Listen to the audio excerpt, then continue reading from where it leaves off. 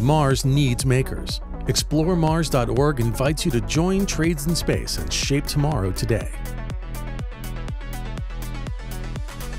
My name is Mark Aldaba. I'm a manufacturing engineer here at Aerojet Rocketdyne, an L3Harris company. I've been working for the company for almost 16 years now, and every day is just like the first, amazing. After high school, I really didn't have any clear direction on where I wanted to go with my life.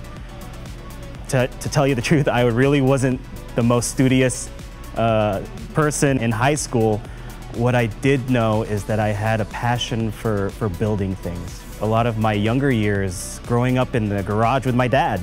He was a machinist in the aerospace industry, and he always taught me to go out and build things. And that's what I did. I got into the automotive industry. I started working at local garages, building custom cars and custom motorcycles. And then I figured I need something more. I need something more challenging in my life. What can I do that's going to make a bigger impact on society and in life and the whole world? My dad told me, why don't you get into aerospace? And eventually I got my first big break, if you will, at Aerojet Rocketdyne, and they hired me as a metal fabricator for the Space Shuttle main engine program. A lot of the work that happens in the automotive industry translates surprisingly well into the aerospace industry, only a lot more closer tolerances and more attention to detail in order to build the kind of parts that the industry requires. The machines that we work with today are actually very similar to the machines that we used to work with in the automotive industry. Only a lot bigger scale, a lot more precise. I would say that a lot of the experiences that I got from the automotive industry translate perfect into the aerospace industry. One of the biggest challenges I faced while transitioning into the aerospace industry was getting acceptance from my peers. There was a lot of tension that I experienced between myself and a lot of the more senior technicians that were on the floor. It was almost as if they kind of saw a threat from us younger people joining the workforce. But after I was able to show them that, hey, I can do the job that you're doing, and I can bring some insight from another perspective. And after that, I guess you could say I earned their respect. Some of the responses that I got from my peers over in the automotive industry in response to me going over into the aerospace industry were actually disbelief. Like, they looked at me and said, wait a minute, are you telling me that you're now building rocket engines? I mean, like, just last month you were building car engines with us, and now you're working in this space industry? How'd you do that? How can I get into that? And I grew up watching the news and watching Discovery Channel, learning about one of the biggest achievements of humankind. And when I got a phone call from Aerojet Rocketdyne and said, we would like to hire you to be a fabricator for the Space Shuttle main engine program, I was speechless.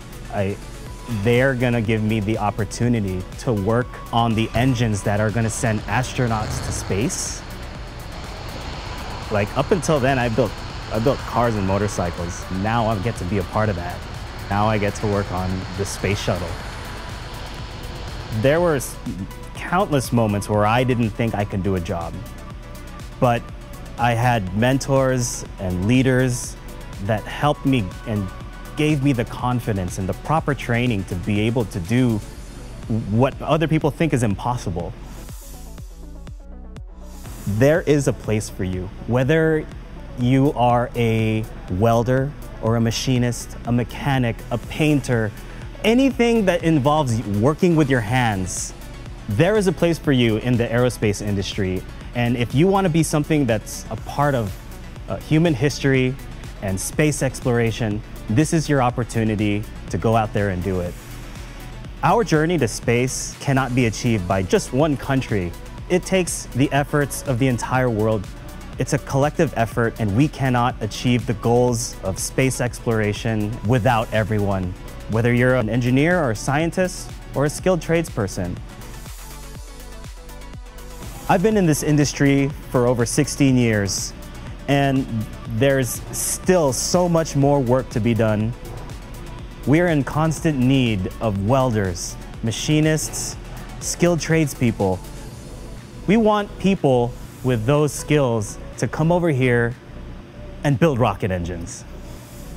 The Space Shuttle program lasted over 40 years, and Aerojet Rocketdyne has been a part of every single launch, from the first launch in 1980 to the last launch in 2011.